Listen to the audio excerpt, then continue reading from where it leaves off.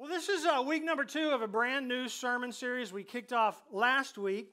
It was actually Mike Guzman that was joking with me before the first service. He said, you could have done this whole sermon series with kind of a country flair. And instead of us having a series called One Anothering, he said, you could have called it One Anothering. One Anothering. And, I'm like, well, maybe next time we'll do that. I don't know. I thought it was funnier than that. Y'all didn't think it was very funny. But anyway, swing and a miss. This is week number 2. Thank you, Andrew. I haven't heard that one in a long time. Yeah. And so just in case you weren't able to be here last week to hear me explain, what are you talking about one anothering? In the New Testament, mostly from Jesus, but also from some of the disciples, you will see over 50 times what I would call the one another commands.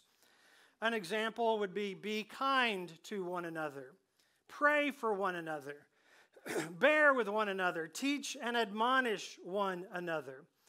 And so we started the sermon series last Sunday with a biggie, love one another. And then for week number 2, we're not backing off for Labor Day weekend. Today I want to talk to you about what the Bible says that we are commanded to do, and that is to forgive one another. So this summer, most of you remember, we went through the whole book of Colossians, and when we got to Colossians chapter 3, verses 11 and 12, a couple of the verses we read are foundational content for this whole series. So let me just start there. Look at this text with me, if you would, to be reminded of, here it is again, another place where these one another's come from.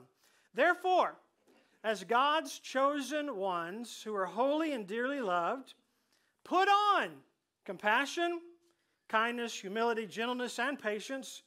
Look, there's one of them, bearing with one another and forgiving one another, if anyone has a grievance against another. And then look at the last part of that text. Just as the Lord has forgiven you, so you are also to forgive.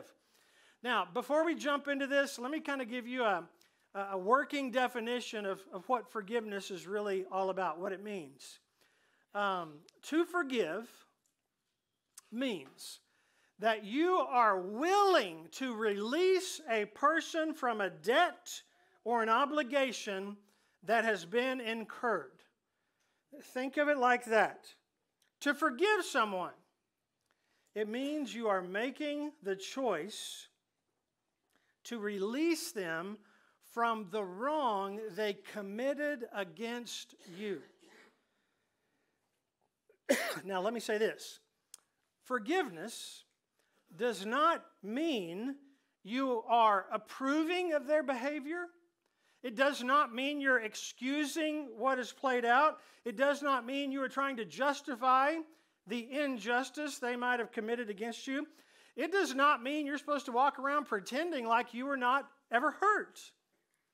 But it is releasing by a choice on your behalf someone from this obligation that they have done against you because of the wrong that they did against you. Now, let's just be real. I don't know where you're at on this Sunday morning, but I think we all would agree that at some point in your life journey, you've been on one side or the other side of this. We've all been on both sides of it. There are times where we are the ones who need to do the forgiving. Amen? And then, of course, there are times when we need to receive, we need to be forgiven.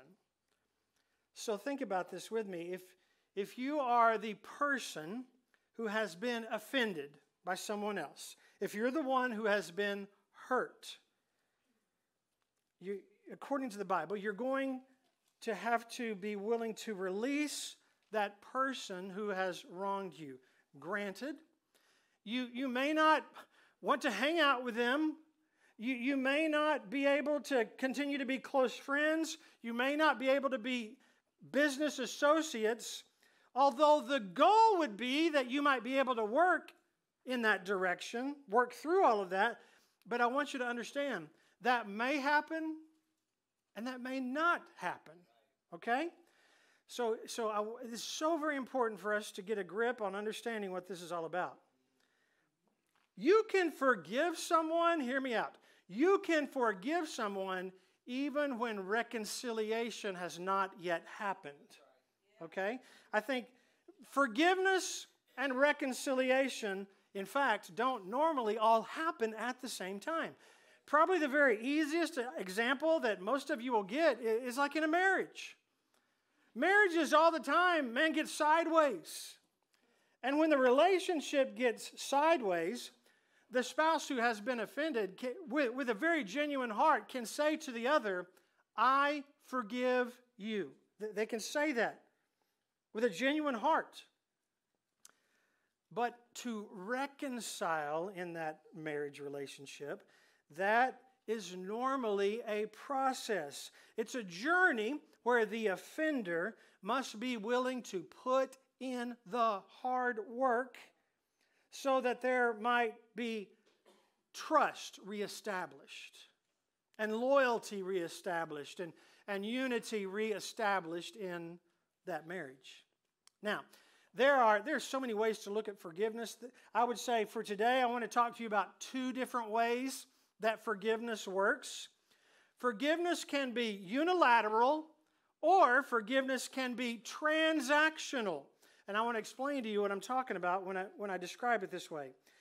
First off, if you break down the word unilateral, you'll know that this has to do with one way of forgiveness. And this would be the example. This is where you are willing to forgive someone who has never even asked you to forgive them for the actions against you that they committed. You're the one willing to forgive another person who has never asked you to forgive them for their actions against you. Now, let me say this.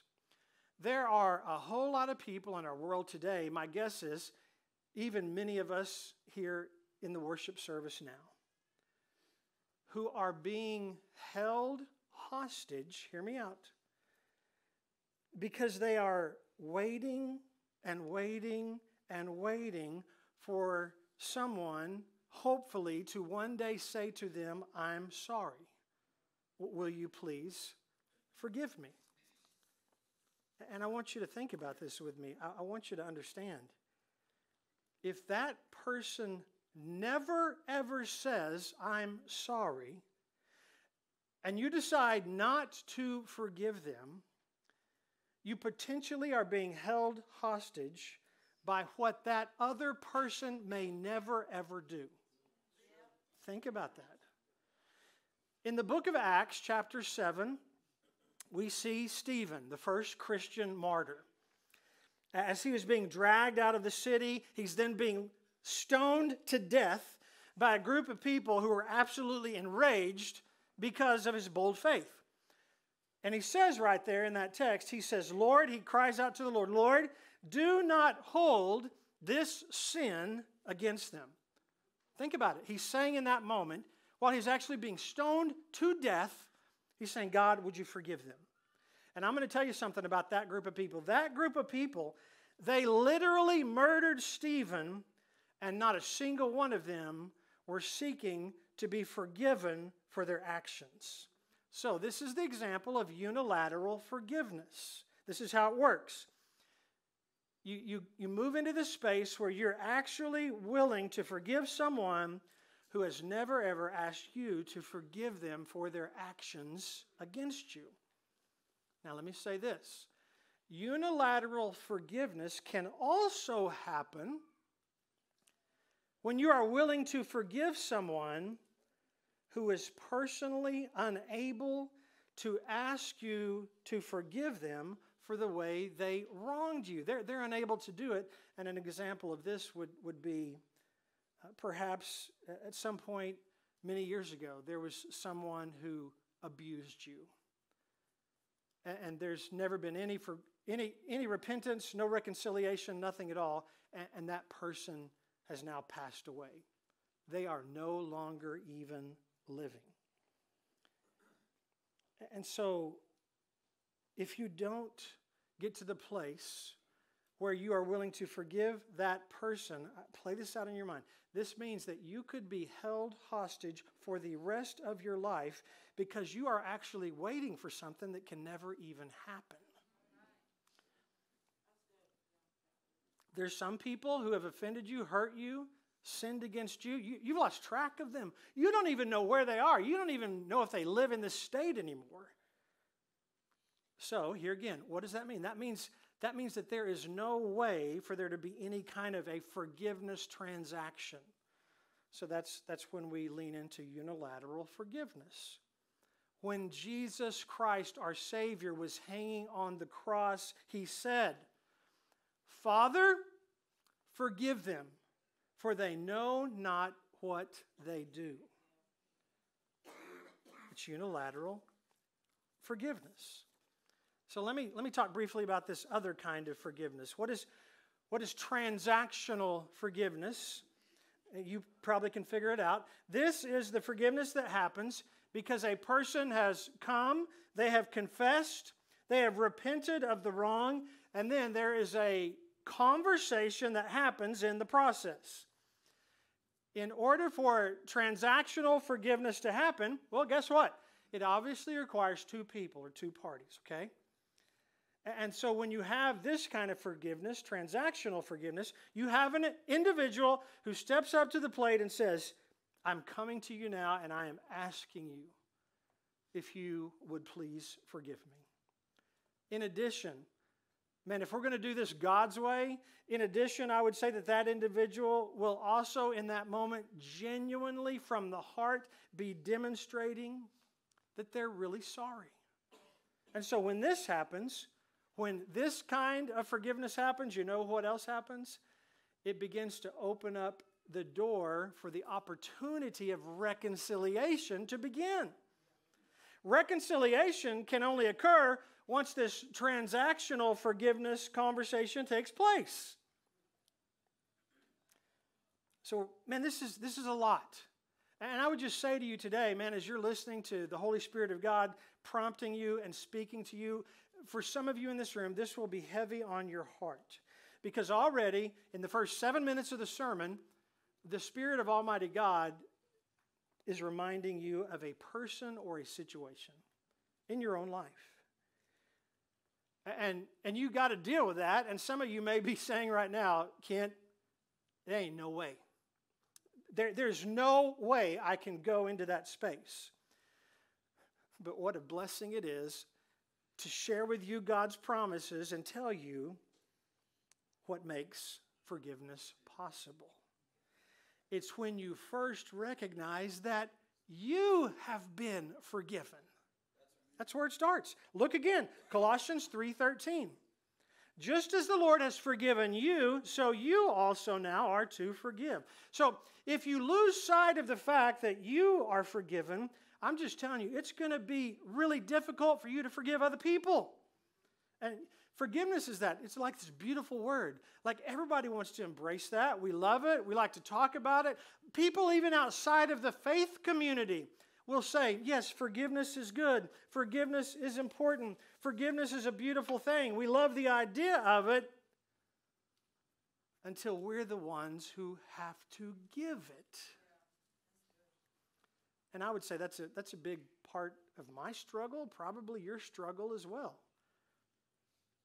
Because in asking for forgiveness, it requires me to be willing to lay everything down, to take on that posture of surrender.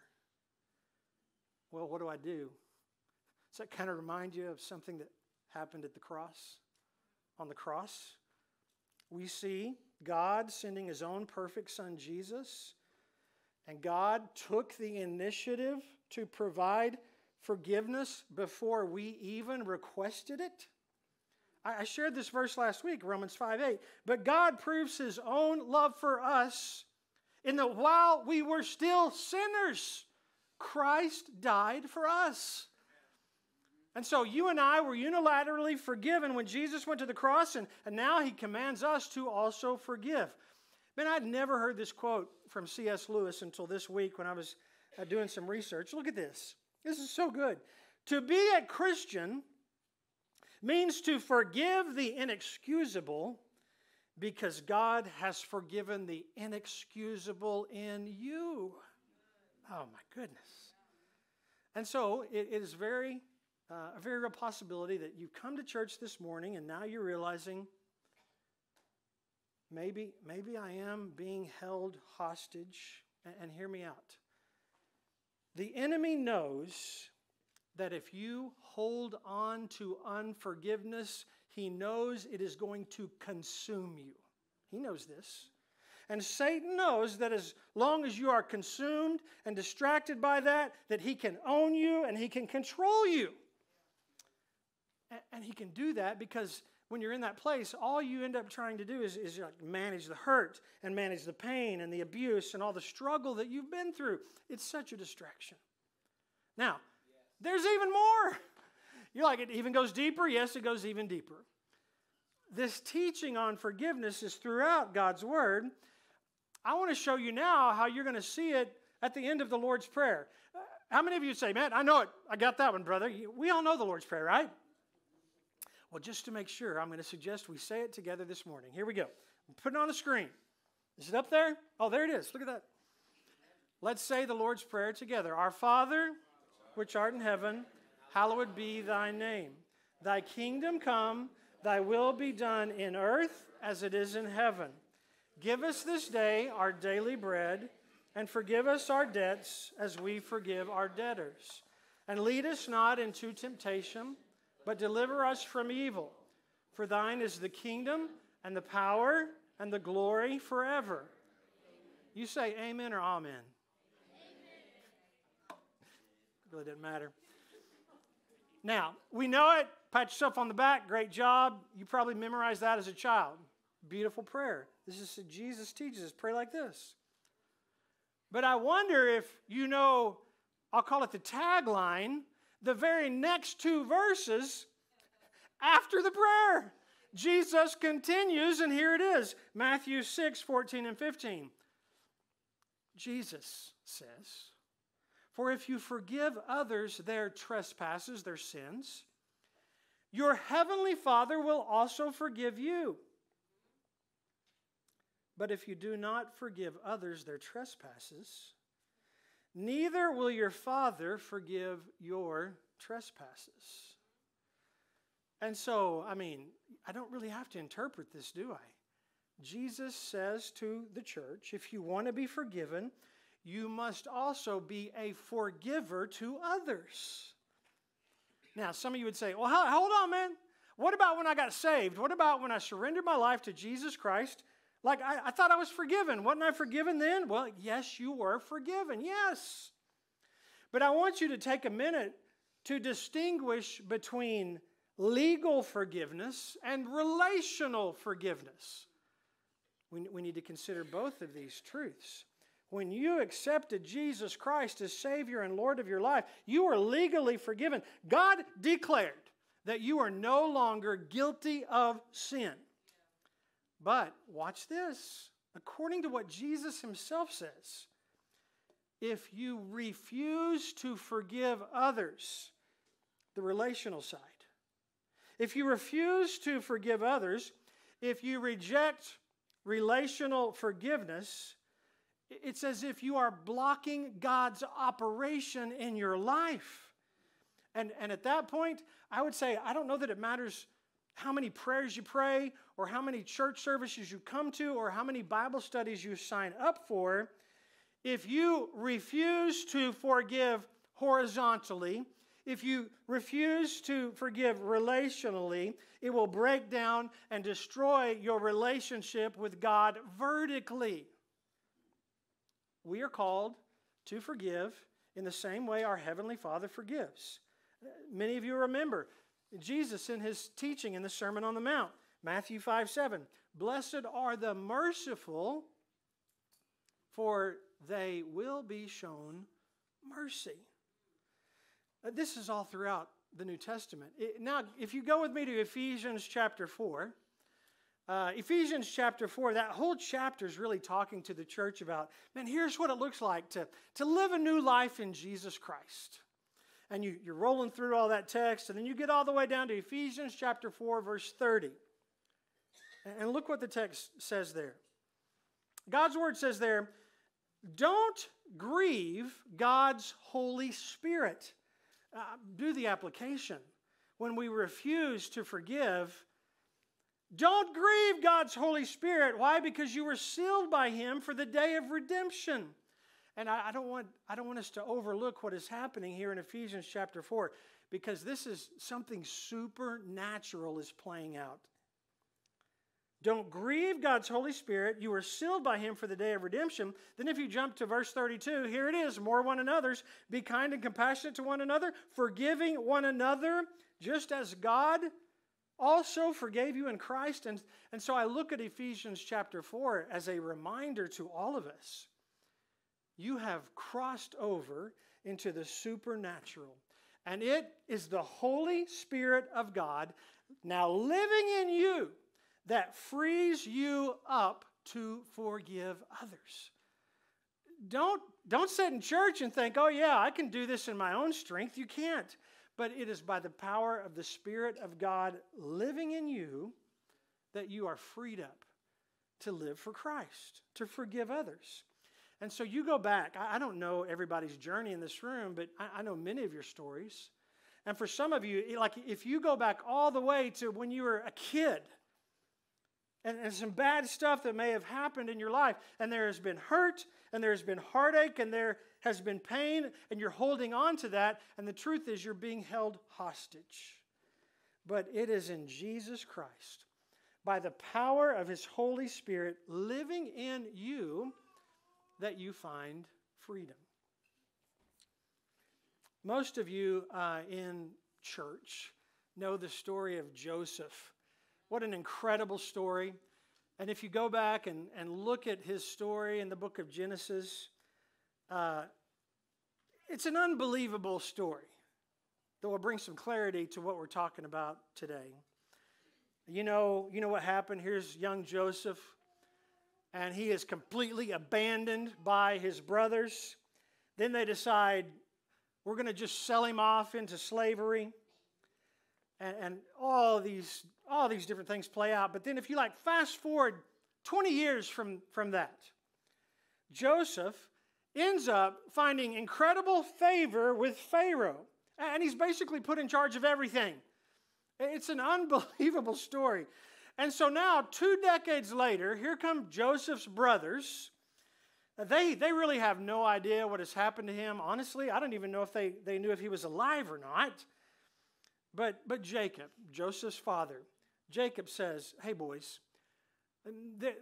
there's no food in the land. And his father says, I want you guys to make the journey to Egypt. I've heard that there's some grain in Egypt. I want you to go there so that we might, as a family, have food in the middle of this drought. And so think about this. Here go the brothers. They start making the road trip, not knowing that their brother Joseph is now in authority in Egypt. And so, here we are. His very own brothers, who had betrayed him over 20 years prior, enter into the presence of Joseph, requesting that they might purchase some grain. And Joseph says the most amazing 4 words to his brothers in Genesis chapter 45. And I would say to you, church, this is where everything changes. Joseph says to them, come near to me. Come near to me. They didn't even recognize him. And Joseph said to his brothers, hey, it's me, your little brother, the one you sold into Egypt. He says, come near to me. And he communicates to them, don't be afraid. Don't be afraid. I'm not going to speak on your behalf. But if my brothers had done to me what his brothers did to him, And I found myself in that moment. I feel like instead of saying, come near to me, instead of saying it's going to be okay, I probably would have said these 4 words: I'm gonna get you.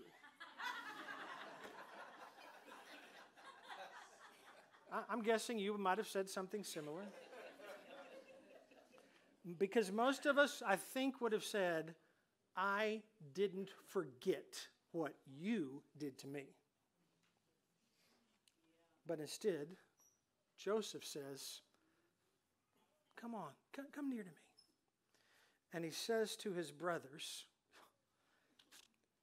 God sent me ahead of you so that he might use me to preserve your very own lives. He says, God has orchestrated all of this, and now I want you to go back and tell our father that I am alive and that I am well. You think about what Joseph didn't say in that moment. He didn't say to them, you good-for-nothing losers. He did not say, you now are going to have to go back to Dad and tell him all the junk you did to me. He didn't say that. Instead, he protected his own brother's reputation with their father, even when he had every opportunity to get even with them. My goodness. So how is Joseph able to do that? And I simply want to point you to the very last chapter in the book of Genesis to show you what he said to his brothers. This is Genesis chapter 50, verse 20. He said, as for you, you meant evil against me, but God meant it for good.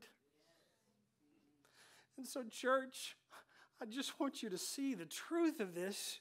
You will never know how God can take a wrong that was committed against you and turn it to good until forgiveness has occurred. Many years ago, a lot of you are familiar with a lady named Corrie ten Boom, and her testimony is phenomenal. And she told a story years ago about a season of her life when she was really struggling to forget about a wrong that had been done against her.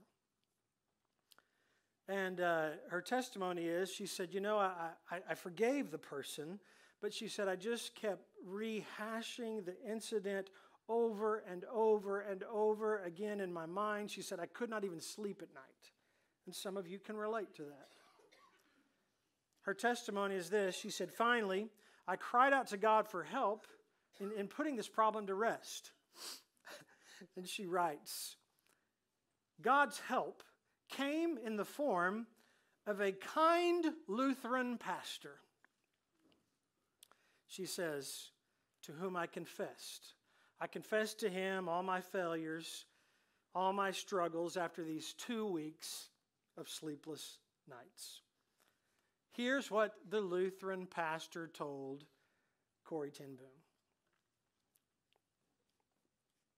He said to her, as they were talking together and looking out a window, he said, up there, right over there in the church tower, he nodded and looked out the window.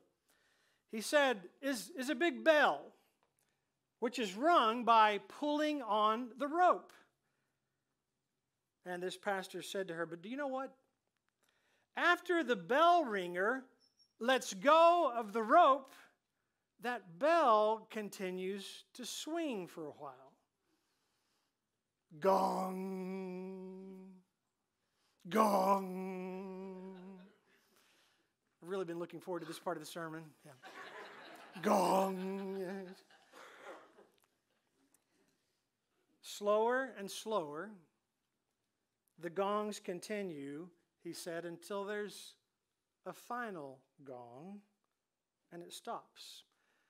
And he said to her, I believe the same thing is true of forgiveness. When we forgive, we take our hands off the rope. But if we've been holding on to our grievances for a long time, we should not be surprised if the old angry thoughts keep coming up for a while. They're just the gongs of the old bell slowing down. And Corrie ten Boom said, in that moment, it proved to be. She says, there were a few more midnight reverberations, a couple of gongs when that subject came up in my conversations, but the force, which was my willingness in this matter, had gone out of them. They came less and less often, and at last stopped altogether. I would say to all of you, forgiveness. It is so clear what Jesus teaches. For some of us, we need to be forgiven. For some of us, we need to offer forgiveness. For some of us, we have been holding on to that rope for a long time. And today, you are invited to let go, to lay it down, to release it, and to walk away. When we, a few weeks ago, had our 3 nights of prayer and fasting as we came together as a church, we opened up the altar each night for people to come and to kneel and to pray. And I feel like, especially with today's message, it's most appropriate to invite you to do that again. And we'll do that like we have these past couple of weeks. If your heart's desire is just to come and to be alone, and it's just you and God, I'm inviting you to come to this side of the altar to kneel and pray. You could come over here as an individual. You could come with a spouse. You could come as a family, with a friend. Doesn't matter. But we're just going to let you be with the Lord. If today, man, God is revealing to you next steps in this journey, and you're like, man, I definitely want to pray at the altar, but I'm asking somebody to come to pray over me. I'm going to invite you to come to this side of the altar, and if we see you here kneeling, we will walk up to you and lay a hand on you and pray over you.